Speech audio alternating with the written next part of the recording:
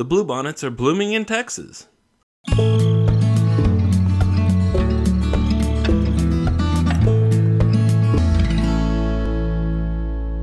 Well, they are in certain places.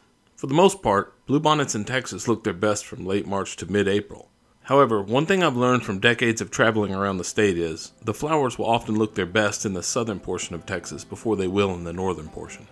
In other words, as southern Texas warms up sooner than northern Texas, bluebonnets may look their best during late March and early April in, say, the Austin area, whereas in Sherman, in North Texas, they may look their best in the third or fourth week of April. It's been reported that this year's crop is early due to a wetter fall combined with a mix of warmer temperatures this winter. Texas is a big state, and as I mentioned previously, I've traveled the roads extensively.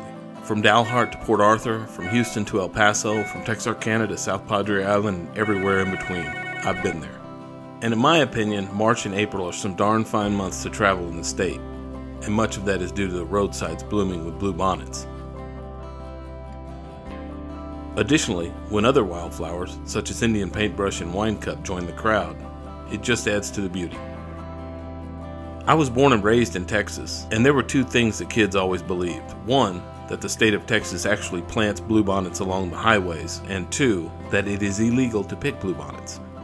Well, I can tell you that no, it is not illegal to pick them, and yes, the state does plant them along the roadsides.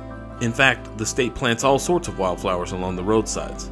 The Texas Department of Transportation, TxDOT for short, buys and sows about 30,000 pounds of wildflower seed each year. Holy moly! And the peak wildflower blooming season draws tourists from all across the nation to see the color unfold each spring, according to TxDOT. The bluebonnet is the state flower of Texas, and actually there are 6 native species of these lupines that grow in the state, and all 6 of them are collectively classified as Texas's state flower.